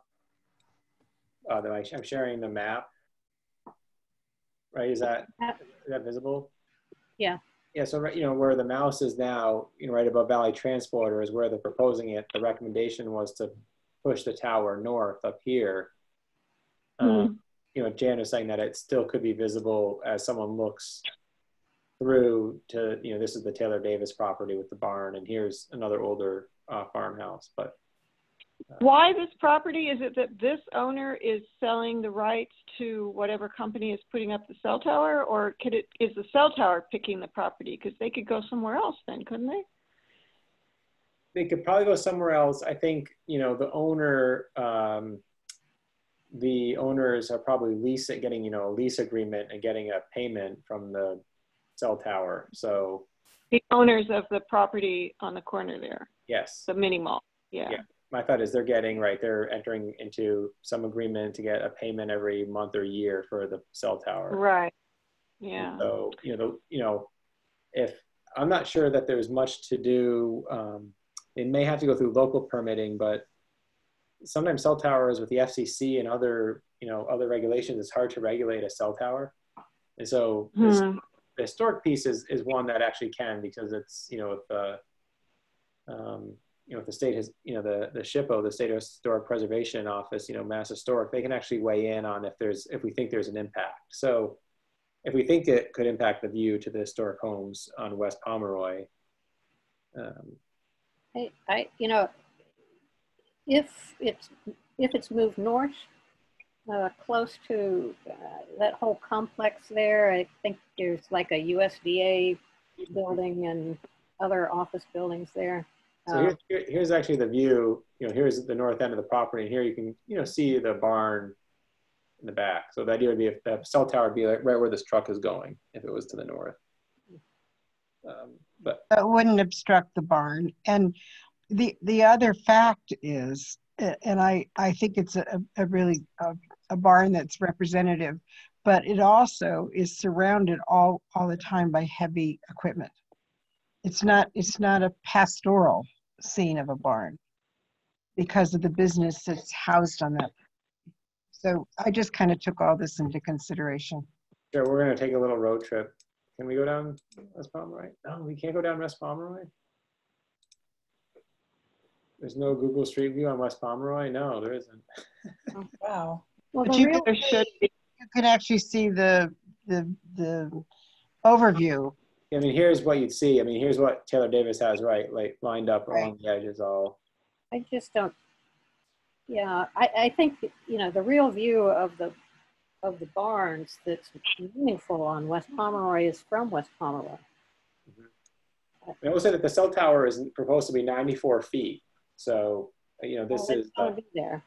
It'll be pretty tall in the background. Yeah, that's true. Well, I mean, I don't know what we're supposed to actually do, whether it's just recommendation, but I'm personally against it. I'd rather see it like on the next property north, way further west and north or something away from that. Although I don't know what might be there. The golf course and the Fort River landscape then might be impacted. I don't know.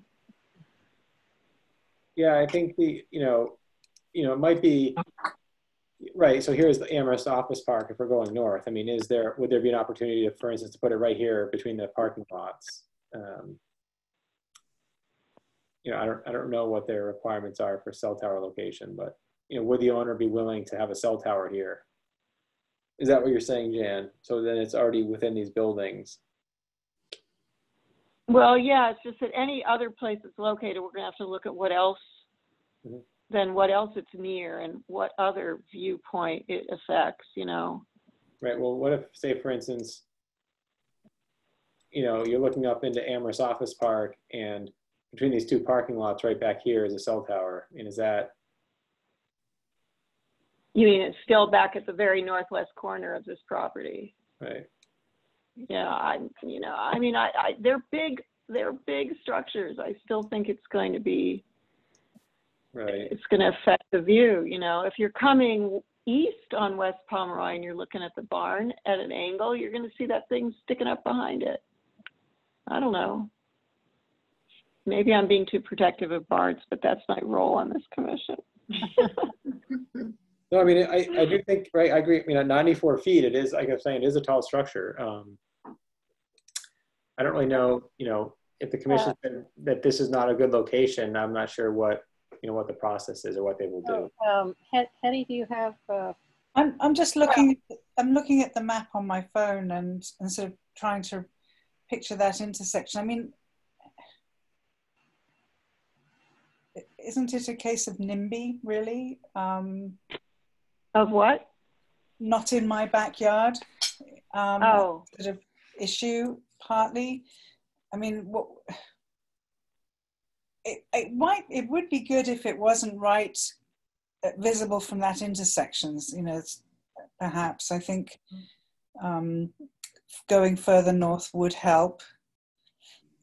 I'd rather see it visible from the intersection if all I could see were commercial buildings. But putting it anywhere within there, as soon as you go one address west, you've got the barn, and you can see the barn glimpse between buildings when you're going up West Street. Mm-hmm. So I don't know. It's not a city, we're more rural than we are commercial. Yeah. What, Jen? Nate, what is our role with this? Because I'm not proposing or a proponent for it there. I just have lived in South Amherst for 30 years, and I know that there was a tower a property on West Bay Road was intended to be built, and the whole neighborhood did petitions and whatever else, and it was going to be visible from Applewood, and they ended up putting it on Norwottic Sport Club property, where it really isn't visible to anybody. And right. so Yeah. Jan is making a good point. It's just very visible here, and so I hadn't thought about it impacting the barn, only because the barn is an interesting structure, but that property is always so overrun with heavy equipment that I never passed it thinking that I was ideally in the country. So I could make a recommendation to say that it's problematic there. I'm not firm in an opinion one way or the other. Let me just hang on just a second. I just want to ask Robin if she has some thoughts about this. I just give everybody a chance to weigh in. Thank you. I was just trying to look at it on the computer again from the road. I'm thinking. I'm having lots of thought. I'm having thoughts that everyone else is having. All of them. I think the commission's role, though, is just, it's an advisory role to the Massachusetts Historical Commission. So the commission, if we'd want to send any correspondence, we would just, we could do it through email to the consultants in Mass Historic on this project. Is that who raised the question to us, Nate? Right. So Mass Historic? The applicant was required to send the local historic commission notice of this project, because it triggered a federal review of potential impacts to historic. It's just as part of their, I think any cell tower permitting has to submit something to the state historic preservation office. And some of that is then sending it to the local historical commission, asking if there's impacts. And so it's, as a so we could just reply to their notification by saying that we are not thrilled with their choice of location because there is an impact, a visual impact. I mean, they'll take it or leave it, right? Right, right.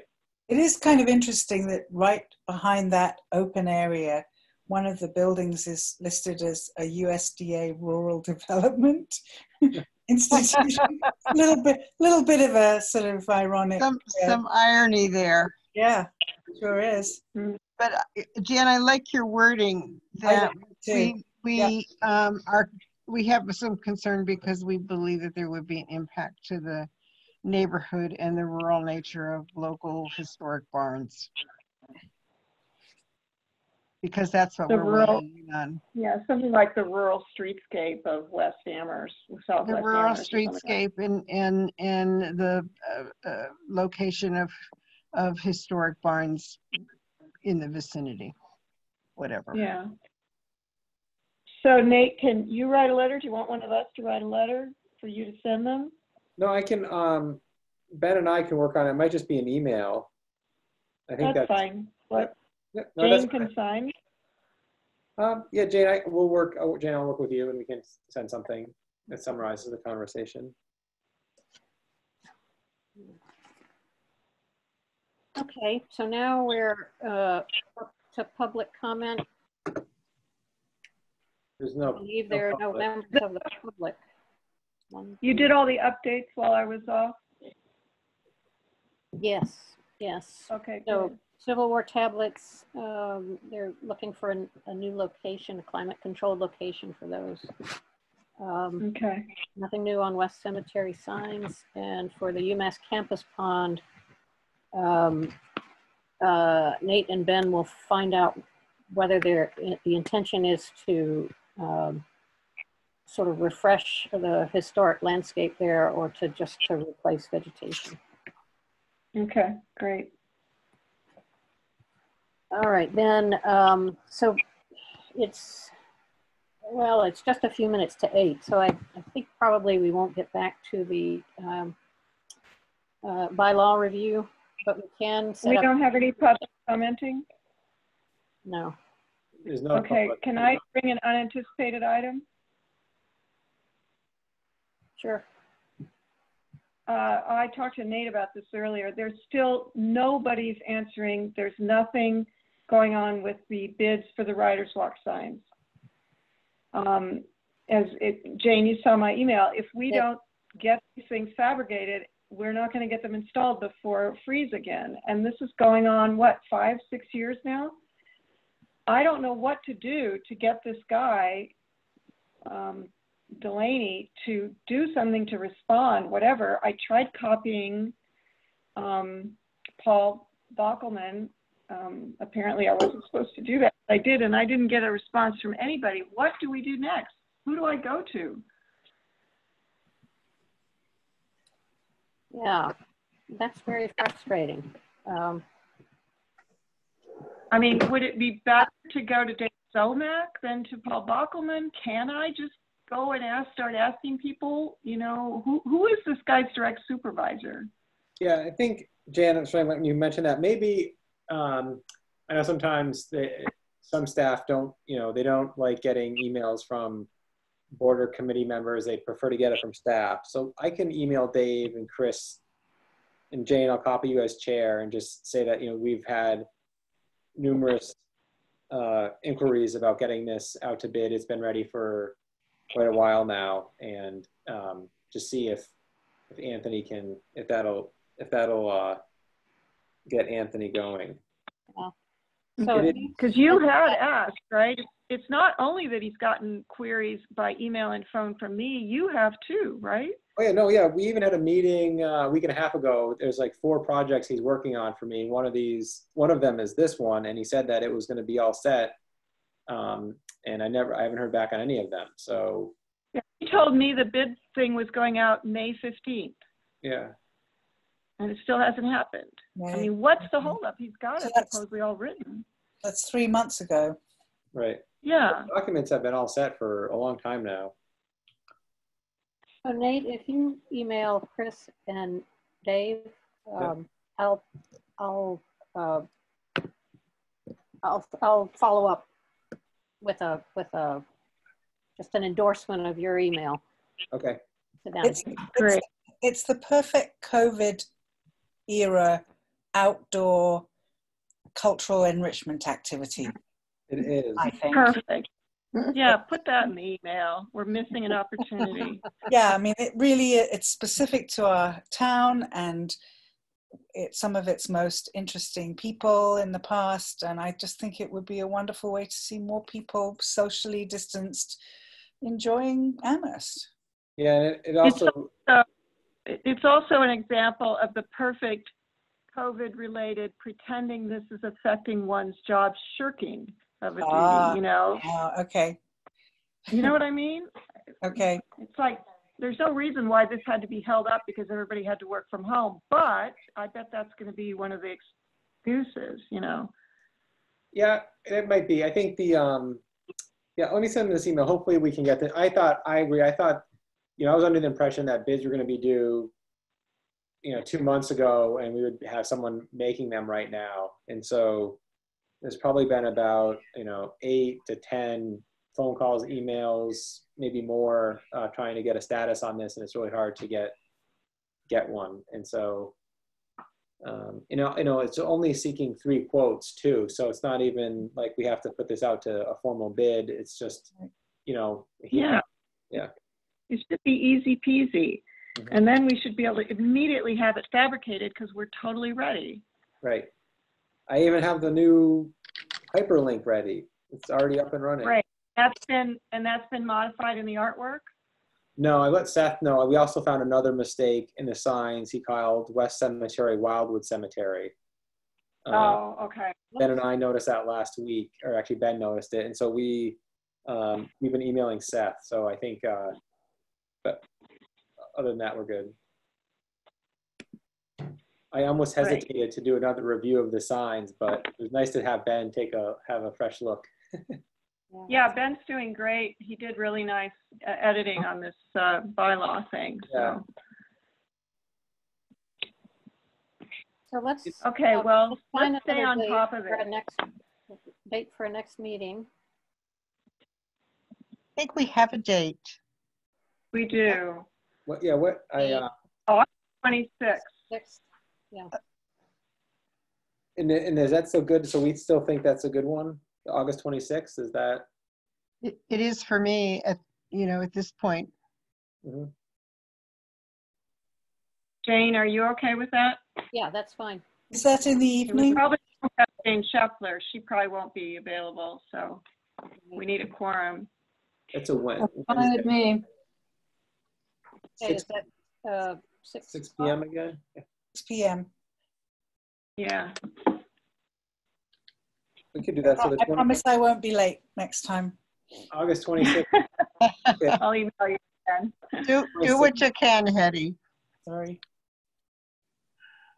All right, August 26th at 6 p.m. And then I'll work with Ben to get the bylaw going. And thanks for all the discussion on it. I think, if we go through even a few sections at each meeting, the thought is after a month, 2 months, we could have a draft that staff could look at, and then it may have to be shopped around to town council and others as a zoning change. So I think there is some interest in. I have to say, after working on this like 3 years, this felt like the first really significant and usable discussion we've had. I mean, this feels like we're really getting a good draft now, No, I think just simplifying the definitions is really huge. That's a great step. So I have the bylaw up. I think, next time, as part of the agenda, we can talk about the process and the exemptions. I think that would, even getting those, going through those again would be great. Yeah. I think we might actually pick up speed on it. Yeah. Yeah, I agree. We can get excited. Yeah. Yeah. Nice to have a completed version. Yeah.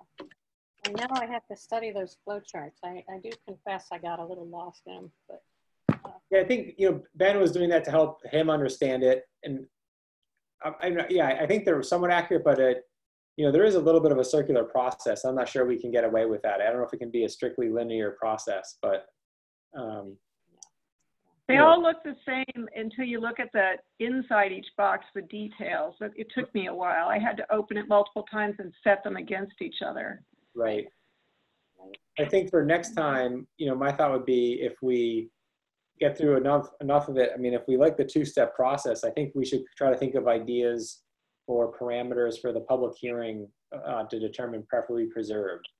And so, yeah, I don't want to have that become something where if we're proposing this, you know, town council or others think the commission could just make kind of an arbitrary decision. You know, they, you know, say, oh, well, Right. commissioners don't want to have a new building, so they're just going to delay it. But if we have, you know, even if it's like 3 to 5 points to help guide the decision. And Chris Gelly said he'd be happy to work on some. So if we, you know, we could even send him a draft list. Great. That'd be great. Yeah. Great. Is there something in the Massachusetts Historical Society draft that we could start with from that? No, that's the thing. They don't have any. Okay, there's nothing. Nothing. Okay. So they have, you know, standards for designation as significant. You know, they have things for that, but nothing to determine preferably preserved. Okay, that's weird. Yeah. Well, this has been really nice to spend a couple hours with you all this evening. Oh, Jane. And I it's look got forward too to the dark next and the time. kids have gone to bed. Should we send Jane something in San Diego? Is that appropriate, or is it personal and we should just do what we, you know, I hadn't realized how heavily pregnant she was. So when she described why she might not be joining us tonight, I thought, oh my God, you know, this is big. Well, and that trek across the country in a car. I know, Pat. Yeah. But I think your sentiment is on target, Hetty, but maybe now is not necessarily the time. Right. Maybe just private messages, and we'll wait and see how things go. And hopefully we'll all be excited. Yeah, and when she comes back, we could see what she had and then maybe give her something for the new baby or babies. Yeah, that would be nice. Yeah. Yeah. Okay. Okay. So Thank you, everybody. adjourn. So I make a motion that we adjourn. Yep. Thank you. Is there a second? Second. Yay. All in favor? Aye. Aye. All right. Okay. Thanks, everybody. Bye.